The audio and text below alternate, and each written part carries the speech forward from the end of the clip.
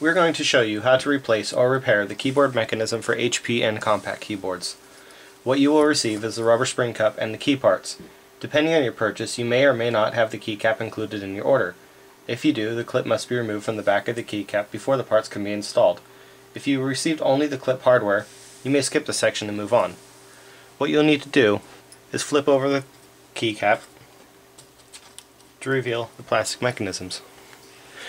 Then you'll need to take a small tool, get between the clip and the back of the key, and gently pry the two pieces apart.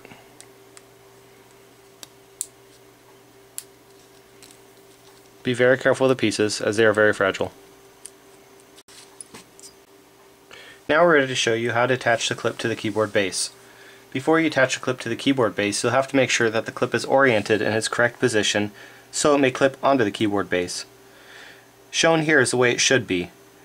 The middle piece of the clip has a keyhole looking shape, with a tab on the very bottom of it. That tab should line up with this piece of metal right down here. That tab is going to slide underneath this piece of metal. On the top, on the outer two edges, you have little plastic feet that stick out. Those are going to slide underneath this metal piece and this metal piece. So it is shown that the clip is oriented in its correct direction. Now if you flip the clip over, you will find that it's upside down.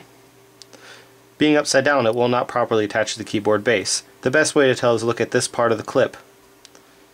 If it has a piece of plastic that's raised up from the bottom, that will not be able to clip underneath this metal piece.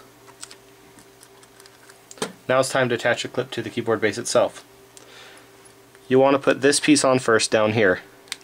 Pull it underneath the piece of metal here, push down on the clip.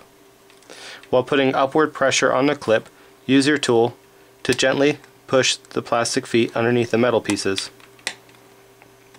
Now all three parts of the clip are attached to the keyboard base. Now, if the rubber cup on your keyboard came off, now would be a good time to replace it with the one provided. Simply place it in the middle of the clip.